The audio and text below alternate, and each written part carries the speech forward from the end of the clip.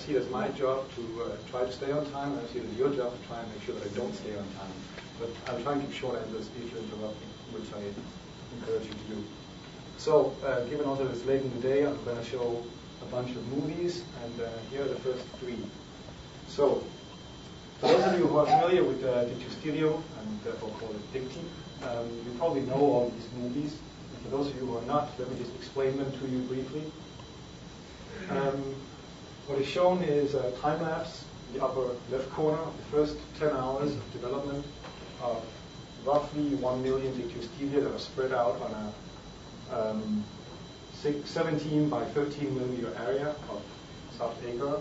It's an agar-air interface.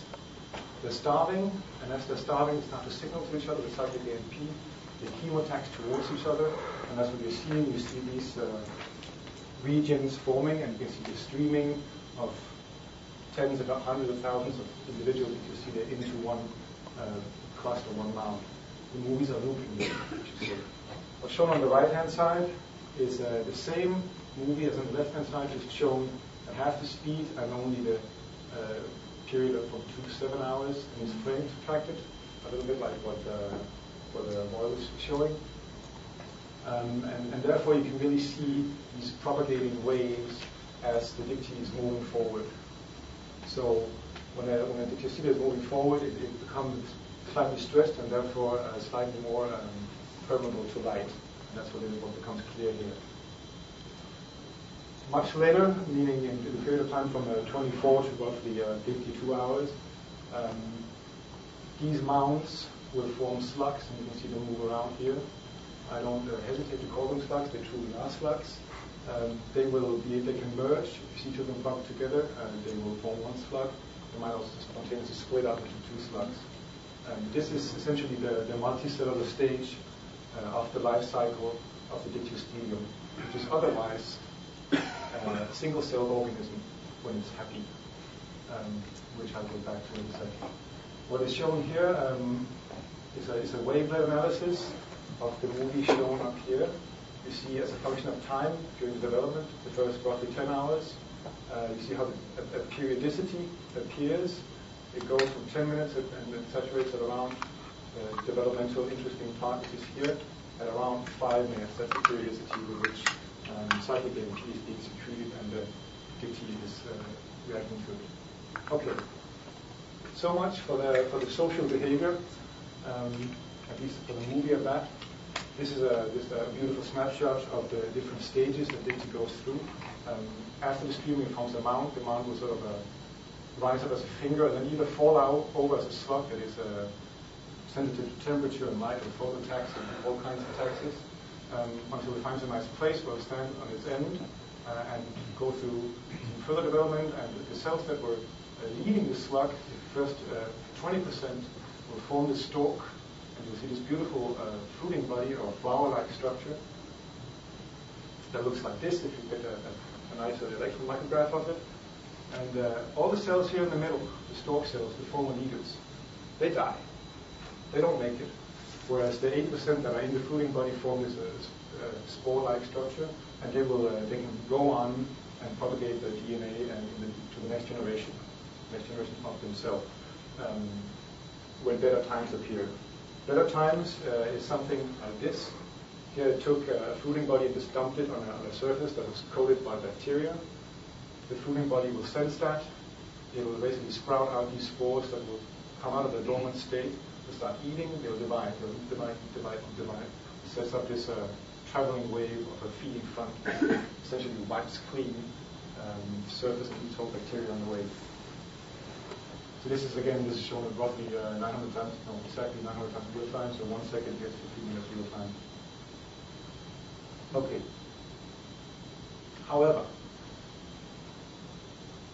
you probably want to avoid going through this whole developmental cycle if you can in any way avoid it.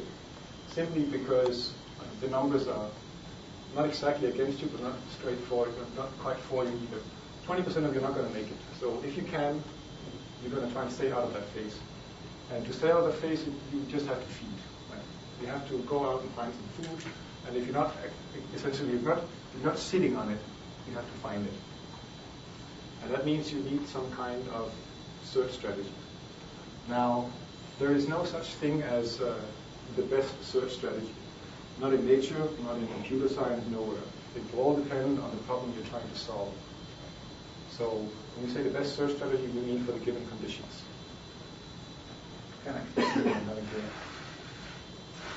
So people have shown in computer science that they came up with this no free lunch theorem, which shows that there is no such thing as the best search strategy, which tells us that the strategy we come up with must somehow match the underlying problem set, which is now the distribution of food. And since the distribution of food will also be modified over time, you would probably be better off if you can also modify your search strategy as a function of time. So here shown two examples of possible distributions of food. It can even be sort of randomly scattered. You see, these are the targets, and this is our fearsome predator, Picty, going to pick up these individual bacteria that feeds on. Or you could have clusters of bacteria that you're trying to find. Now, depending on just in these two cases, there are two different strategies that will be optimal. It's quite clear what the optimal strategy is here. You just have to walk straight. You walk straight, you never double over your own path, and therefore you never waste any time searching an area where you know as a fact that there is no food, which has just been there. So a straight line is the best strategy in this case. In a case where you have clusters of food, a straight line is the best strategy to find a cluster. But once you hit a cluster, you better switch your strategy to something like a more local search. Otherwise, you're going to just plow through and get out of the cluster, and that is not very smart, since that's where the food was. So the whole idea of search strategies, of course, has been studied in many other systems, maybe most famously lately the case of the albatross, where people showed that extensively, published in Nature a couple of times, that there's something like, in the first major publication, a power law in the flight times, so it's a log plot of the flight duration, and then the histogram here. Then there's a log plot, and then a couple of years later on reanalysis, and it's not quite the log plot. Anyways, that's just a warning that you should be a little careful with the analysis. There are other possible search strategies. People have come up with sort of a two-phase kind of search strategy where you will translate first, and you switch to a different stage where you're searching locally, and you either find something or you don't, and you spontaneously switch out that state again and translocate without searching.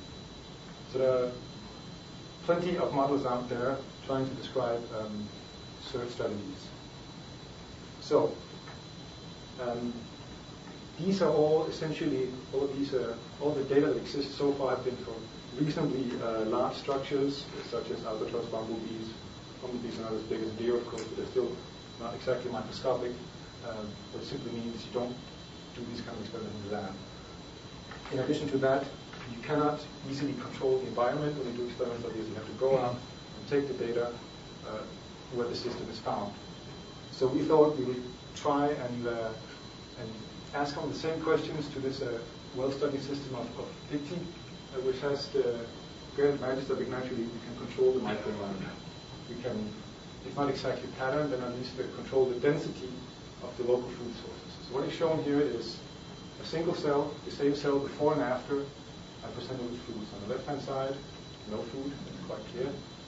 The cell is, the movie is not looping, the microscope stage is being repositioned automatically whenever the cell reaches the edge of the field of view. Let me just show it again though. Whoops, that's the wrong direction.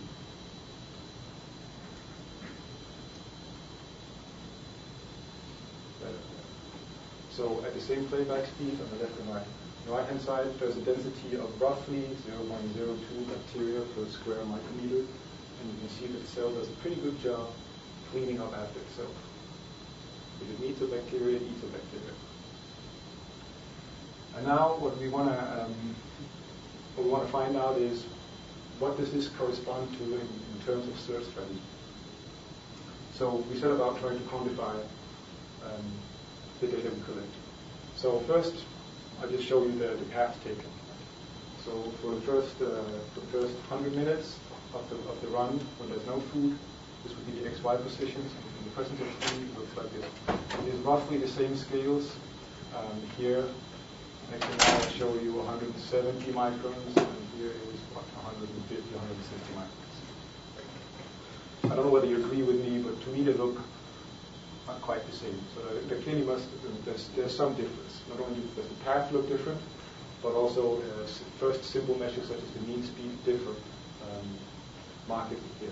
So it drops roughly by a factor of 2 when you present addictive with food.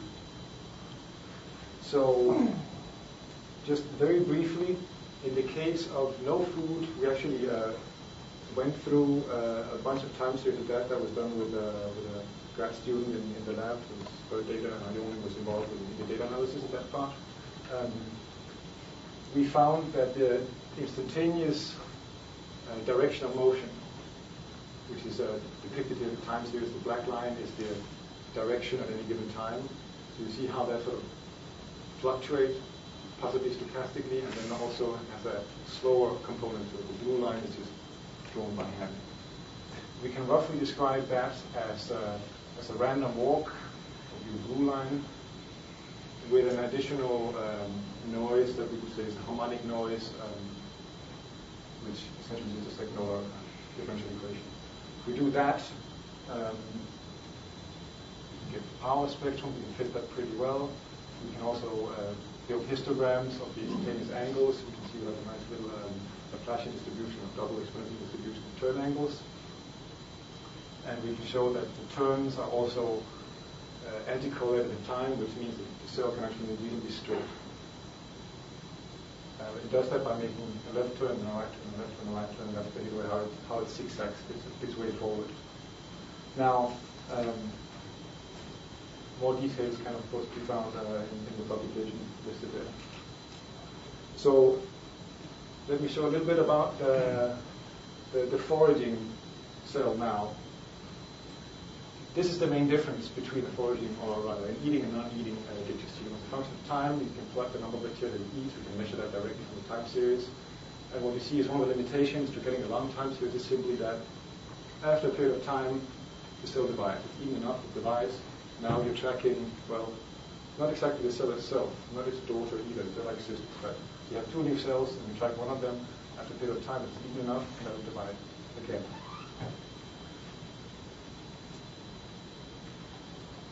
I better speed up. The time series like that, with these precision plots, you can measure the mean square displacement in the case of no food and food. These are double logarithmic plots. The full line here is a slope of 2 that would correspond to ballistic motion, and we also have a dashed line here that corresponds to diffusion. Neither of these are actually quite what is taking place. So if you look at the local slope, meaning just the logarithmic derivative of the mean square displacement, you will get something that looks like this in the case of food and no food again. You see a transition from ballistic motion to something that looks like a self-avoiding random walk, and then a crossover to lack of data, but essentially also just diffusive motion. In the presence of food, you see the same kind of crossover, but this plateau seems to be dragging on for a longer time, so it's self-avoiding for a much more extended period of time. So 3 time scales, persistence of roughly 1 to 2 minutes, self-avoidance of up to 10 minutes, and then in the case of food, further self-avoidance that can basically go on forever. I'm going to skip over this one and this one and show you just what we think is the reason why we have this self-avoidance at very long time scales. So self-avoidance at very long time scales in the presence of food seems to be simply because the cell has cleaned up all the bacteria eating on its way, and given the choice between moving into a region where there's no food and a region where there is food, it's going to move towards the food. That's what you're seeing here. You see a digestia hitting a cluster of food, and it stays on that food until it's cleaned up. It never actually exits it. It gets close to the border, but it will not exit. Given the choice, it stays on the food. 2 minutes over time for conclusions. In the growing state, we have this at least 2 different kinds of search behavior. One, when there's no food, the cell takes reasonably long and straight runs, searching for the food, trying to find the first single bacteria. And once it hits that, if it's a cluster, it'll stay on it. If it's a single bacterium, it'll just scoop it up and continue. In case of more abundant food, it'll perform some kind of local search. It doesn't move as fast. It slows down. It cleans out after itself and stays on the food, never going back into empty regions. Acknowledgement, the people, the money, and thank you.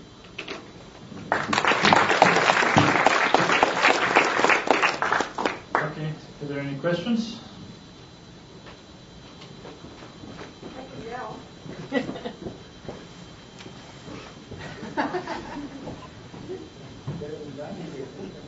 How does it know to change its behavior? Excellent question. No real idea. It certainly doesn't have a brain, right? So one of the reasons why we are studying dicty, and one of the advantages of dicty, is that if we see any kind of complicated behavior, any kind of adaptation to the environment, we at least know that it's not something it's thinking about. It can't. Right? It must all be hardwired. So one way it can change its behavior once it encounters food is simply that it doesn't have a separate mouth and feet. Right? It eats with what it's walking on. So when it encounters food, it has to engulf it, phagocytose it. And at some point it's going to get very full. And it moves by polymerization of the cytoskeleton, and if that gets too crowded in there, that's not going to be a very efficient way of moving, so it slows down. That's our idea. But it doesn't just move slower, it changes the shape of its path. Right, so it moves slower. That was what I will answer first. The change in path, we think, is that it does a little bit of local chemotaxis. So it can smell a very nearby bacterium, and it will send out a pseudopod to scoop up that one. And once it sends out one pseudopod, it's sort of broken its symmetry and tends to sort of try and go in that direction. Right? So this introduces an increase in the randomness, in the short-time randomness. Right? So the persistence is much shorter. The persistence is basically set by the length scale, or the density of the food that is served to you. Any more questions?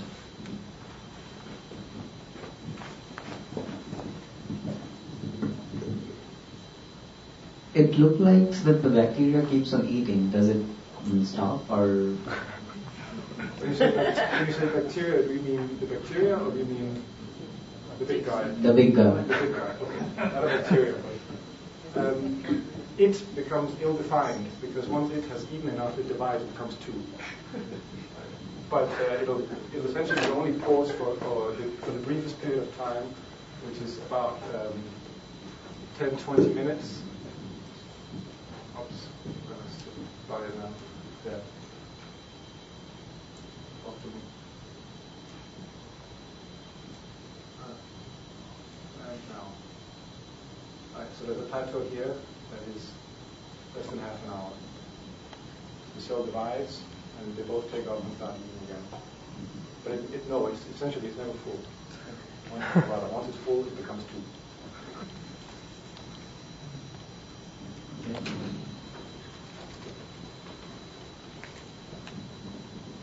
Just two brief questions.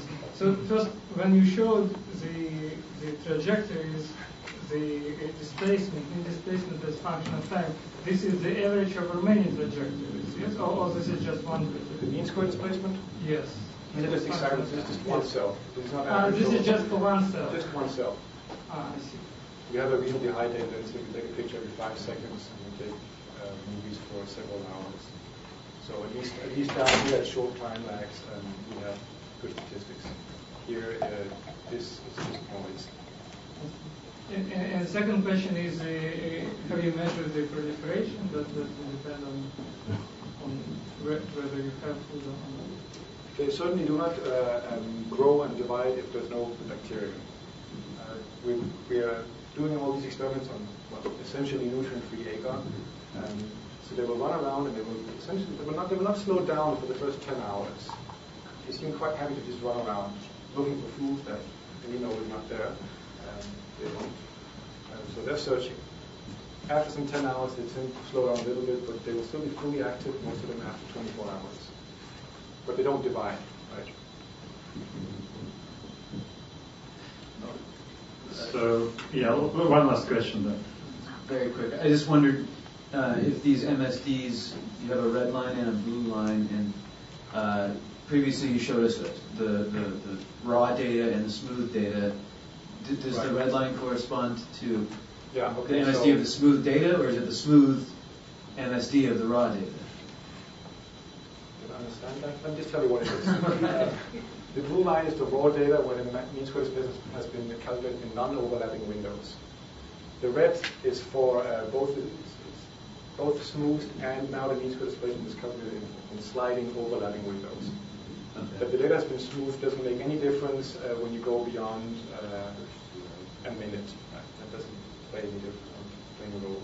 It's only up here that you can see a difference because using a non-overlapping or overlapping windows.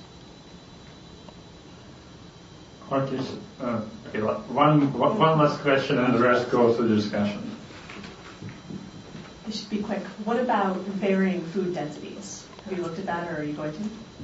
I did. I didn't have enough convincing data to put one plot together that I was very proud of. But we varied them roughly 2 orders of magnitude, or the food content 2 orders of magnitude. Very briefly, when there's just a tiny amount of food, meaning it's going to encounter one bacterium every, say, 50 micrometers, which is 5 cell diameters, the cells seem to speed up a little bit, which doesn't make sense. They get like a little drop of sugar water, which encourage them to speed up. But otherwise, they don't seem to change much of the statistics of their behavior. And then as the density increases beyond that, they will start slowing down again and become more rapid. And at the highest possible density, they don't move very much. They're happy where they are.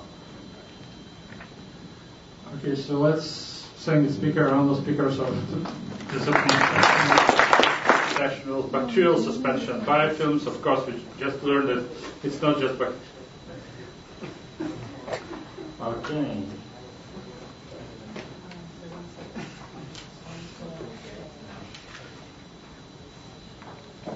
Okay, we're back.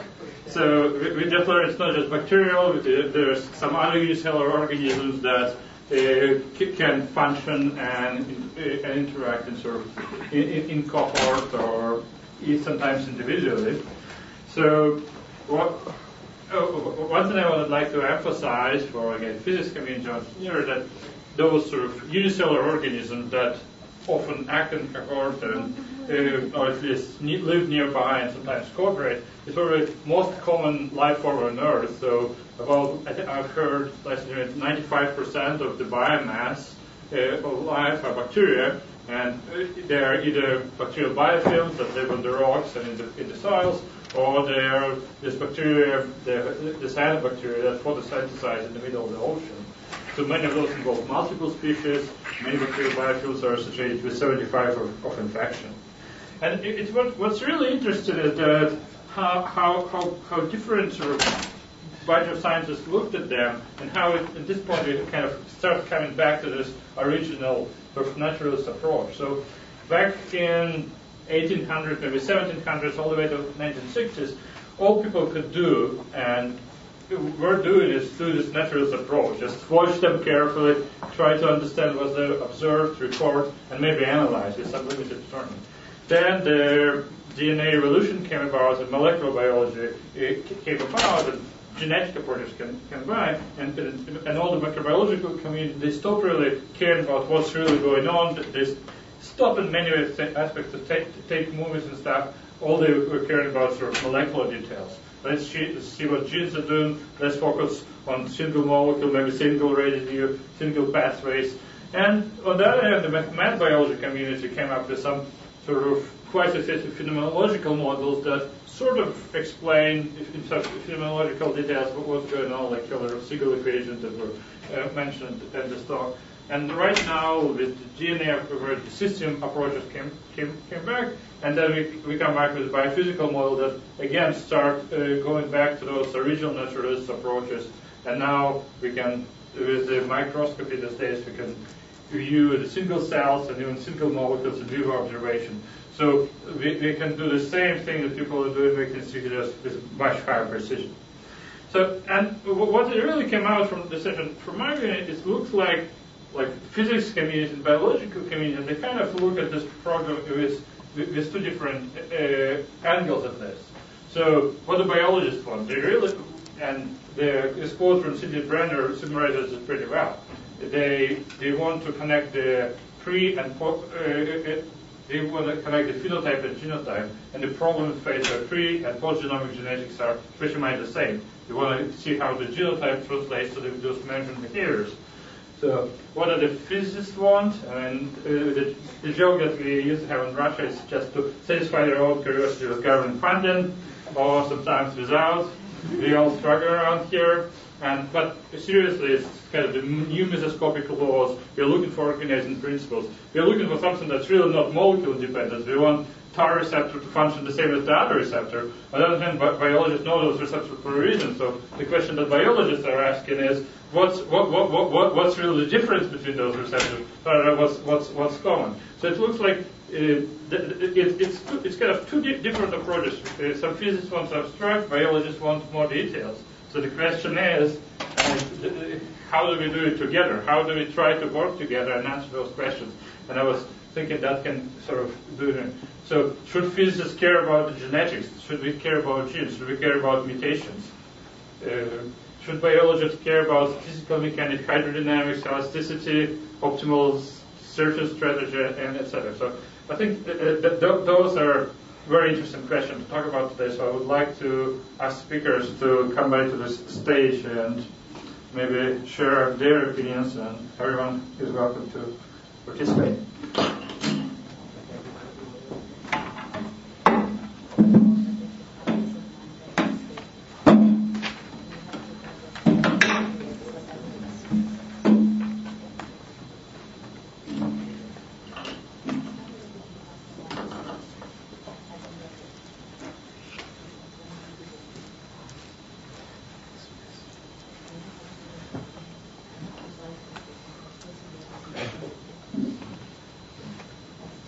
So what do you guys think? Are we really asking two different questions to work together, or is there any hope of not of consolidation, but sort of bringing some questions that are related to both of the communities? You should ask a biologist.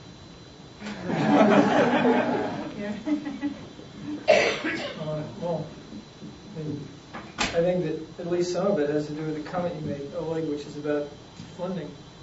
Having served on committees and written grants, I actually think that the more that I try to work outside my comfort zone, the less the funding agencies like it.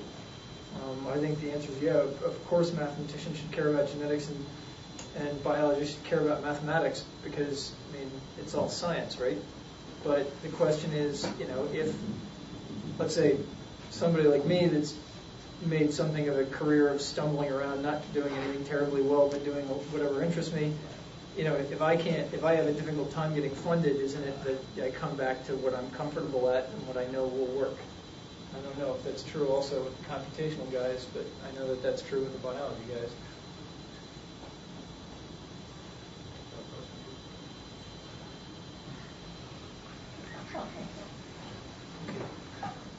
So, if there's no comment, we're open to any questions or anyone's opinion. Anyone wants to speak out?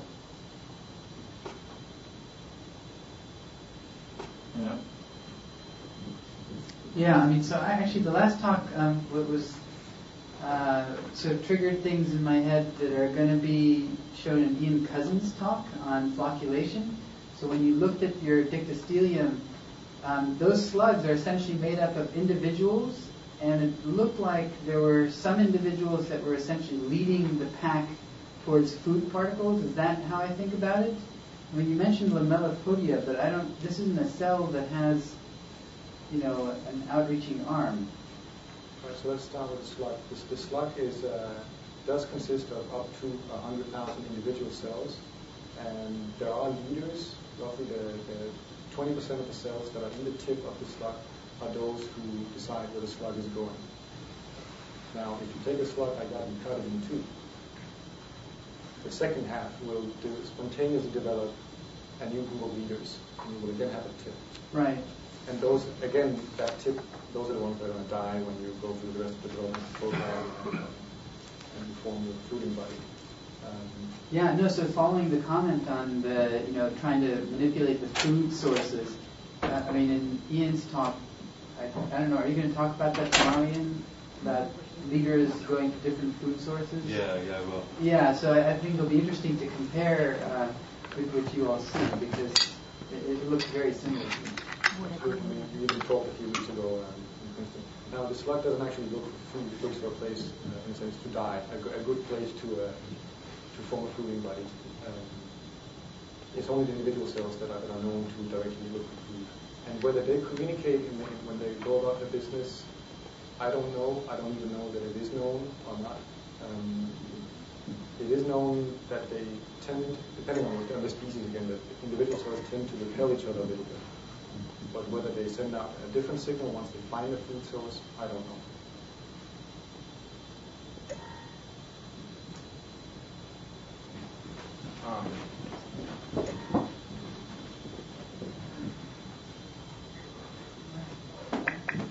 So just a follow-up to the, I don't know if you just, so the slugs, when you said they search for places to form fruiting bodies, but if they find food instead, do the individual amoebas branch out and start duplicating again? So I didn't talk about that now, because I don't know, essentially. I think they pretty much become dedicated to forming a fruiting body, and it takes a rather strong clue for them to change their opinion and go back to being individuals that just eat the market. I certainly know that the fruiting body has a certain resistance. Once you form a fruiting body, it will wait for, I think, 8-12 hours before you can challenge it and make it burst open and start over again. Even if presented with good stuff, shortly after it's formed its fruiting body. Somebody knows more? Go ahead. Do you know more about picture than I do? I don't know anything about pig stealing. It's almost like your system. I agree, we should write a paper on that. Okay. Are the individuals within a slug genetically identical, and what happens if you introduce heterogeneity within an experiment? So people have done that. This is turning out to be an addictive discussion, it seems. Anyway, good for me. Everyone remembers the last talk fast, so. Yeah.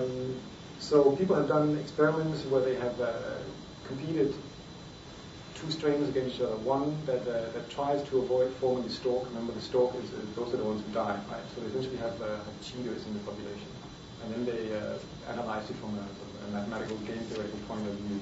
You'll find a Nature paper from 10, 20 years ago that looked at that. So the different strains do have ways of distinguishing between themselves and others. Not only do they prefer to go to themselves, unless cheaters of course, but they also try to keep out the others. So there are mechanisms of keeping yourself alive.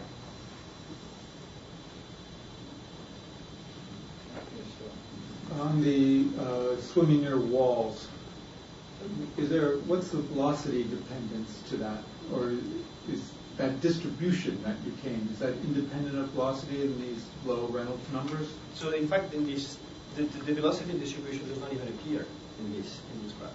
So in fact, so there hasn't been a lot of experiments measuring the velocity dependence. There's been, I think, people have looked at this for E. coli, and there's a strong wall dependence.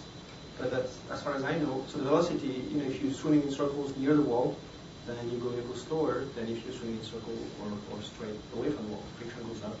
In general, that leads to swimming going down. There have been a couple of papers by Rosanne Bijan, I think is her name, a microbiologist from Virginia, and I think that's about it. But your theory says it should be independent of velocity? Well, my theory says that, in some sense, my theory is a far field theory. Sort of the first effect of the wall. The first effect of the wall is you think of the cell as a flow disturbance with a given strength, and then you ask the right. That's the flow that you would have away from the wall. And you ask the question, well, what is the first effect of the wall? The first effect of the wall is for a given strength that you're applying gives you an attraction that's proportional to this flow strength. Now, of course, what I call P my dipole which roughly speaking scales like the drag on the cell times the size of the cell. And the velocity is changing, the drag is changing, so that means that the strength of this attraction is also going to vary.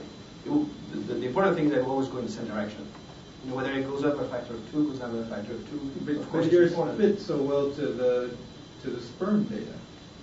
Yeah, so that means that, my interpretation is that the essential physics is there, and then one thing that my data, of course, our data doesn't do so well, is that my model diverges exponentially at the wall. It's a far-field model, so strictly speaking, at z equals 0, it's infinite. So, there are things that we need to worry about within basically one body length of the wall. So the last 10 microns or 5 microns, which is the length of the cell blood flagellum, we don't do a good job there because our far-field quote-unquote approximation is not anymore. So what are the biological implications? If you're a sperm doing whatever you're doing, how big are how far are the walls from you on average? You must be getting into narrow tubes, or? Correct. Well, in fact, you don't even need to get into narrow tubes. This shows that even if you're in big tubes, you end up near the wall. So that seems kind of dumb. If I was a sperm, I wouldn't want to swim, and my job was to get upstream. I wouldn't want to swim in the high viscous, high drag area. Speaking. I really saw it. So, but in some sense, what this shows is that, and perhaps that answers, or at least addresses some of those questions. There are some physical consequences of being an organism that exploits fluid forces for swimming that you just can't avoid. And that's one example. And so whether you're a pusher, first of all, there's no force, so you're a dipole, that's always true. Whether you're pushing against the fluid or you're pulling against the fluid, you always end up near the wall. For two different reasons. One is because you're attracted, the other one because you end up crashing into the wall. But this is something that you cannot avoid. And so perhaps there's a way to design something that has no inertia that can be repelled by the wall.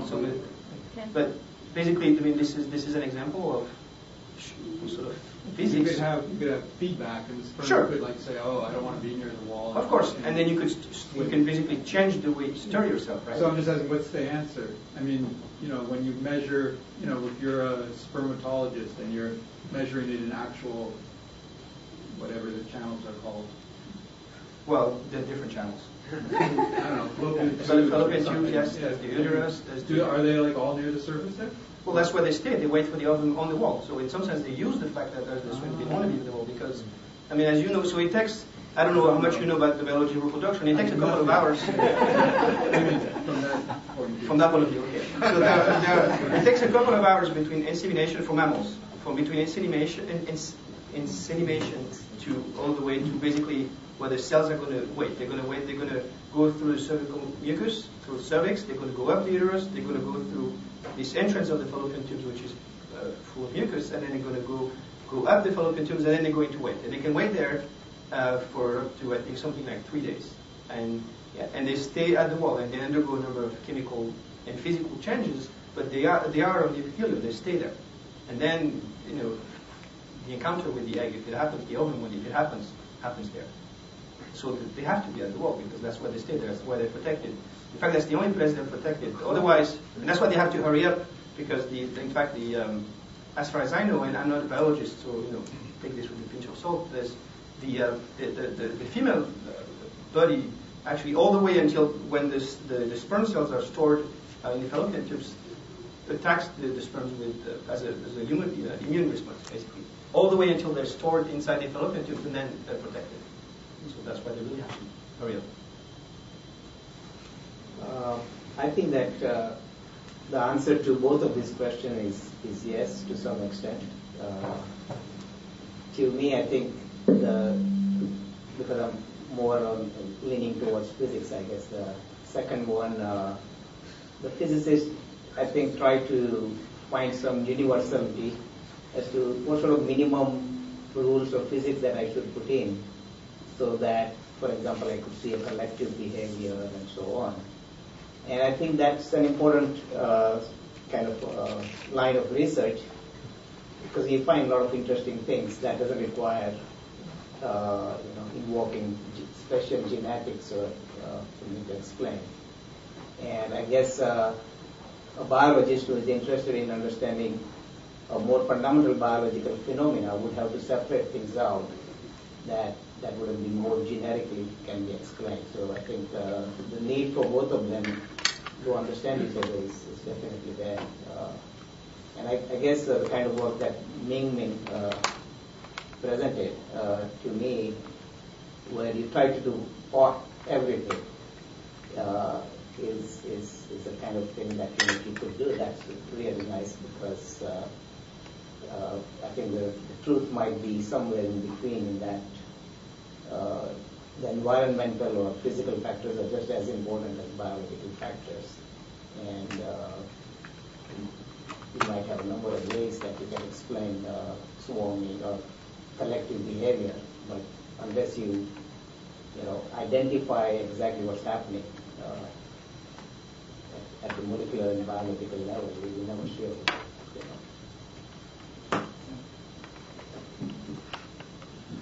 Eric, very interesting about the attraction of the bacteria to the wall. I was wondering, you briefly mentioned that the bacteria gets your theory break down when the bacteria get too close to the wall. And you said it's about one body length or one length of the flagella. Is that correct? Well, that's what I'm saying. Whether it's correct or not. Basically, anything that's far field, there's a length scale. It's the size of the cell, and so anything that's far field is valid asymptotically far away from the cell, as the cell is a point.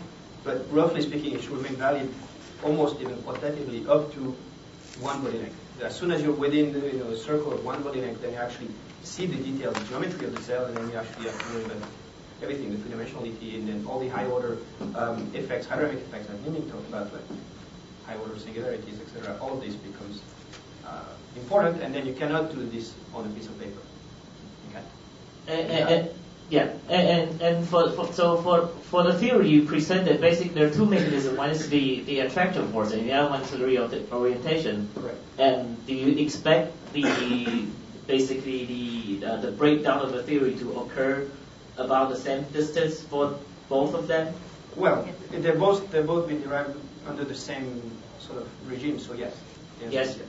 And so the one question I have was, you can say that there is an attractive force by just looking at the concentration profile, but you didn't present any kind of experimental evidence in terms of the reorientation. No. Do you aware of anybody who observed that? That's a good question. I don't know. The problem is that after a certain time scale, which is 1 over omega, if omega is the rotation rate, you should be done. Within some fluctuations by rotational diffusion, you should be done. So you really would have to do an experiment to somehow you could clearly see where here's t equals 0, and then from t equals 0, I can follow the evolution in time of the orientational population. And this was a summer experiment, and we just didn't think of a clever way, fast way to do that. This is it would be very interesting data, but I do not know of anybody who's done that. Thank you. So let me ask a question now. I'm sort of coming back to the points raised. Do you really think that this is a physiologically important effect? And can you give examples? Like, for bacteria. So we talk about this term. For bacteria, it's a physiologically important effect. And can you think about a situation in which would be evolutionarily beneficial to be attracted to the wall versus not being attracted to the wall? So I'm not a biologist, and so I really have a hard time telling you, frankly.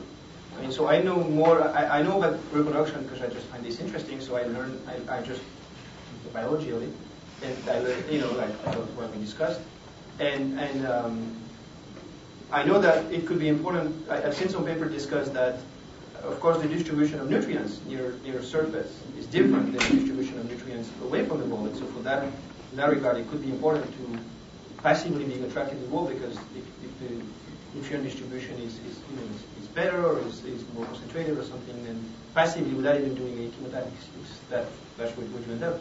But beyond that, I don't. I mean, personally, I don't have a strong opinion either way, just because I'm just not a biologist. So it would be hard for me. I mean, I could say yes, it's extremely important. And in fact, every biologist really should read my paper. But I wanted to ask about the second part of your talk. You had the two planes, but what happens if you just have two flagella or two cilia? Yes. Does your analysis apply? Because it's very different geometry. So what's different? Okay, so there are two things that are different. Cilia is completely different. Cilia cannot move past each other. So cilia are embedded into the boundary, and they're beating, and if they don't have this degree of freedom, one can swim faster or slower than the other. So for cilia, to get a phase locking, you need to have a mechanism that, if this is cilia A, this is cilia B, this is what I said earlier, you need to have a mechanism that say, well, whatever's doing the beating in cilia A needs to take into account the fact that there's another one that creates a flow field. This flow field creates a force distribution, and so you have basically you need to have a force generation, whatever those the moments distribution, etc. That is load dependent. That is depending on the fact that if I'm here and there's a guy here that's beating very fast, it gives me a load that's very different than there is this guy right here. So for cilia, you need this feedback, and there have been some papers, quite a number of papers that have demonstrated that you need this feedback. Okay, I mean, in the E. coli, if you spin one way, right, the flagella move together, and the E. coli swims, and Correct. if it rotates the other way, then it tumbles. Correct. So how come in one case the flagella seem to be in synchrony, you rotate the other way and they're not, and allowing the thing to tumble? Well, the equivalent here would be if I have a waveform, I'm giving you a waveform, and I'm telling you it's a waveform for which the stable situation is the in phase. If I flip the direction of the wave, which would be the same thing as if I have a helix and I rotate one way, I suddenly flip the direction in which those helices are rotating, then what was stable becomes unstable, and what was unstable becomes stable. Okay, so it's purely geometry. If you have a wave that is asymmetric formed back one way, if you flip the direction in which the wave is propagating, then the asymmetry becomes completely reversed. You have to actually flip the page to see the problem, and what was stable is now becoming unstable. And so there have been a lot of work, people in physics and fluid and solid mechanics interested about this issue of geometry of rotating helices, how do they interact, etc. And it's essentially it's very similar. It's not at all the same analysis, but it's very similar. A lot of it is geometry, and you can say a lot just by the geometry. Can I add on to this? So there is a fun experiment you can do to prove what you just asked about. So if you take, say, 3 coils, like hard wire, and you make 3 coils, identical coil, and if you flip them counterclockwise, they'll rotate smoothly. They synchronize. If you rotate them clockwise, they jam. So it's an asymmetry in this helix. So it's a very fun experiment. I use this to demonstrate with my 7-year-old daughter when I go to elementary school. But they have to be floppy wires, or? No, the hard one. So take like the hard wire, the closer hanger would be a good material to start with. But it's quite interesting that they really move smoothly if you do counterclockwise. It's just geometry. It's no hydrodynamics here. Just it is. It's just symmetry. Mm-hmm. It's because just like I said, it's just symmetry breaking. So the part of it which is hydrodynamics is if one is right here, one is right there, and you start rotating them, then eventually you will end up together. This part to go from that to this part, then you need hydrodynamics, or you just need to do it by hand, but you need something to put them together. Okay, so any more questions?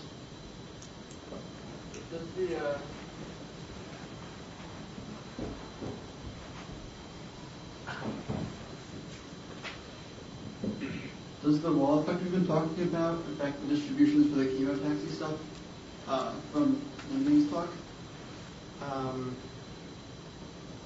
That's a good question. I don't know. That's related to it.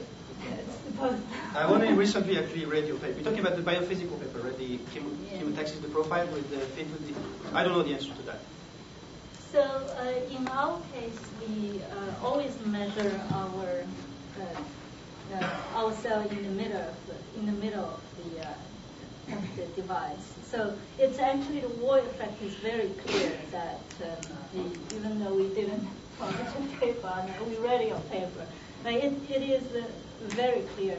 So, but it's we haven't varied the height. It would be interesting experiment to do to look at whether chemotaxis is influenced by the wall effect. My intuitive feeling is not, because the eventually after equilibrium is reached, they should not depend on the speed with which they are swimming.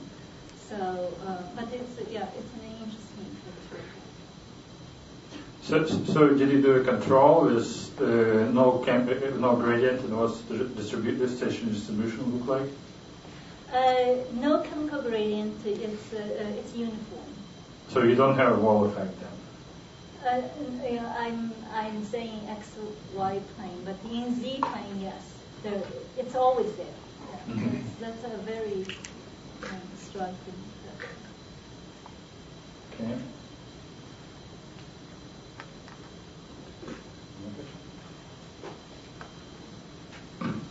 So this is for the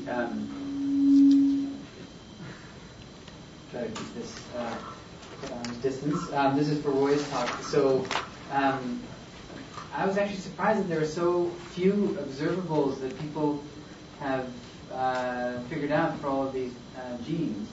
And so I guess the question is, is there a concerted strategy that one takes to find these observables, or is it just, by happenstance? I mean, how? Yeah, and what's sort of optimal for a given gene? How do you even start to, plot that trajectory?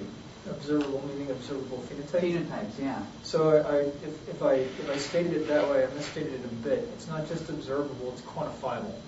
Right. And so there's lots of phenotypes where people will say, oh, that looks a little weird. But then if at the end of the day you have fruiting bodies with spores in it, they declare as wild type or wild type like. So that said, most of molecular biology, microbiology, for the past couple of decades has been based, the preliminary data has been usually with some sort of screen. And so you're screening for a phenotype. And so you pull up a handful of genes that have the phenotype you desire, you sequence those genes, and those are the ones you study.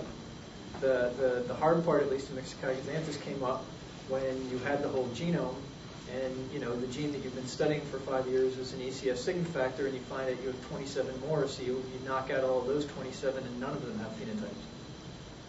Right. I guess what I'm asking is, in biology, are there standard screenings that people sort of use, or is it sort of anything goes? How much of it is visual, phenotypes like the ones that you're sort of describing based on visual analysis versus chemical analysis versus something else? Right. So the data, sort of the idea, the difference between a screen and a selection. So I mean, a screen can be for anything as long as it's something that can be used to differentiate the thing you want from the thing that you don't. And so no, there's no set thing that you can use, but it has to obey the criteria so that you can use that for a screen. I mean, it just has to be something where you can grow lots of an organism and then be able to figure out very quickly which one is the one you want based on something quantifiable, usually. Just on a related note, Itai's question about phenotype, or Roy's answer about phenotype, reminded me of I think a big problem in that I come across in interacting with biologists is that their standard of phenotype is different often. It is something just visual, like, for example, with the Bacillocellulose biofilm. Is it wrinkled or is it not wrinkled? If it's wrinkled, it's a biofilm. If it's not wrinkled, it's some lab strain that has lost the biofilm phenotype. But, that might not be the right phenotype. The right phenotype might be, is it a solid or a fluid? Does it give or does it resist strain? And so, these questions here about physicists caring about genetics or biologists caring about physics, I think in a large part we can help each other out right there in terms of, understanding materials, properties, things. understanding what differentiates a solid from a fluid, all of these things, and honing down what we call our phenotype. I mean, you had this exact same problem, right, with asking, out of all of these different behaviors in Mixo, like, what is the right one to look for? You know, and I think this is where maybe we can all help one another tremendously without having to say whether we care about genetics. You know? Well, I mean, the way that I describe it to my students is the problem. If the phenotype that you're looking at isn't quantifiable, then you can't compare three things. And so the example I always use is, if you have a room full of 10 people and you ask, to rank those 10 people based on who's tallest, that's easy. But if you ask to rank them based on who's nicest, that's a little harder. If you have 2 people, you can say one's nicer than the other. But when you get 3 people, it's hard to stick the one in the middle, and so that you need numbers for. And you're right. The problem is that once, like with wrinkled or not wrinkled phenotypes, phenotypes like that, unless you come up with some quantifiable metric, it's sort of like porn, when you see it. and so, two guys looking at the same thing, they both decide that it's wrinkled, and so they sort of, it's a 1 or 0. Yeah. But then when you get 3 and you say which one's more wrinkled, it's tough. Yeah.